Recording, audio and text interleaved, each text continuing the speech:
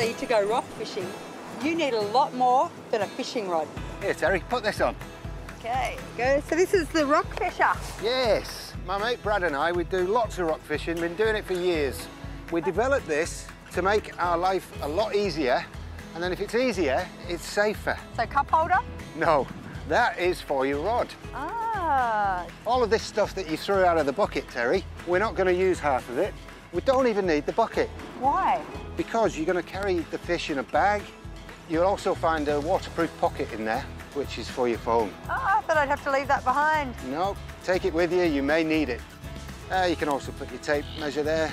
Show everyone how big my fish is? And you can capture it on your GoPro. Oh, if it's not on film, it didn't happen. Here's our safety line. It's the bait bucket, spare tackle, and finally, your bait knife. That's it. You are good to go. So, Carl, why are you not wearing a Rockfisher jacket? Well, the one you're wearing is actually the first prototype. We've just launched on Kickstarter to go into mass production.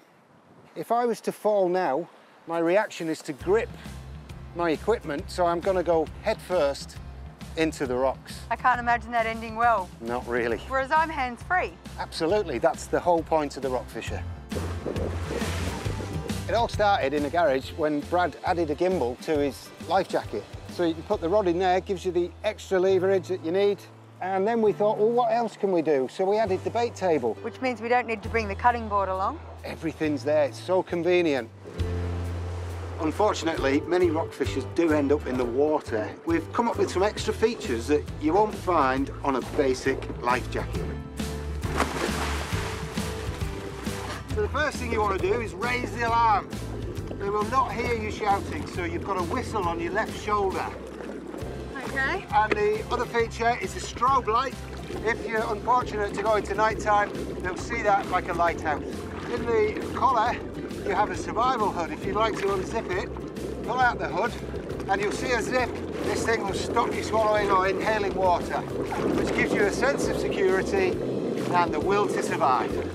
I thought the Rockfisher was a safety device, and it is that. Thank you.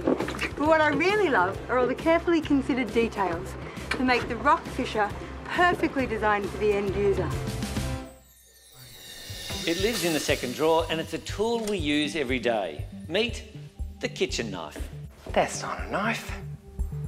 How do you rethink the humble knife? So my family are in cooking, and it began with them thinking about how can we improve a knife. People use these things for a lot of time, and just the ability to slide that enables you to rebalance it. If I move this, I get a really lovely knife action that balances in my hand. This isn't the finished product, is it? This is the second prototype. Right, this is looking lovely. In a typical knife, over time, these get ground, and what will happen is the balance will go out. This is a weight with a magnetic set inside, so we can slide this and rebalance it.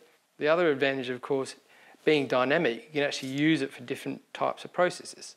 Some people hold it like this, some people hold it like this, and indeed different foods require different processes. There's some obvious problems with that. For example, the magnet, you know, if you're using that with oil, that's not good enough. Yeah. You'd slip. So this is the final product? This is the final product. And I can see the difference. Yeah, so straight away there's a little lump on that, so you get the grip, but it allows you to clean, so you can take those out, clean that in the dishwasher.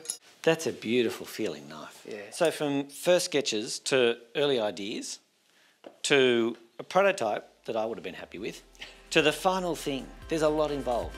And I think what we should do is actually try it out with a chef. So Colin, you've got a knife in your hand all day, right? Yes, I would say more than 60 hours.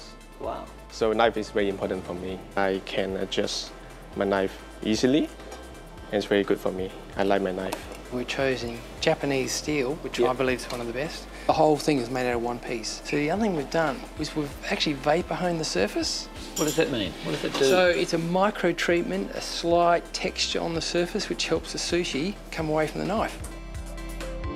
Knife making is an ancient craft, and let's face it, we've all got a few at home. What's different about the balance knife? It's the first knife that's truly customisable.